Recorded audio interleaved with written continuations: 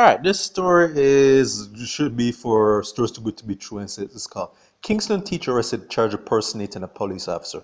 Detectives at the Elliston Road Police Station, Kingston, have arrested and charged a teacher with impersonating a police officer. 38-year-old Troy Chambers of Killarney Avenue, Kingston 20, has also been charged illegal possession of a firearm and ammunition.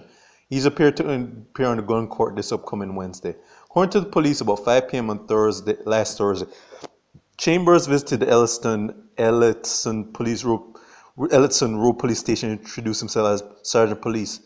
He had reportedly taken an automatic to give a statement to the police. The police said Chambers had a firearm aroused their suspicion. He was asked to produce a police identification card, as he should have, as well as a firearm, but failed to do so, admitting he was not a cop. Yeah, and basically what happened that they locked him up basically and took his gun. Police last Friday visited Chambers home with a search warrant, and here's a doozy. Here's what was seized: 58 rounds of ammunition, 33 spent casings, 5 magazines, and not the ones you read, 1 handcuff, 1 Glock pistol case, 1 firearm license with the name Carl Samuels, 2 holsters, 1 magazine pouch, again not the one you read, 1 combat belt. And the article. Now, when you read the story, you kind of think this is not real, right? This is like something from a TV show or movie. And this would make a good plot. This is why I'm doing the story, but I'm just mean the fact that he was brave or stupid enough to walk in thinking that he could pull a fast one.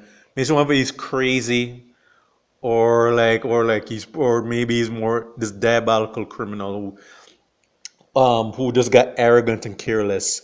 Cause I'm just wondering how he got all those weapons and like obviously that didn't appear from the sky. I'm just wondering and I was wondering, does his teacher salary allow him to pay to just buy all that stuff? Did someone give that stuff to him? Did someone sell that stuff to him? I'm just wondering how he got all that stuff, because that in itself would be an interesting story.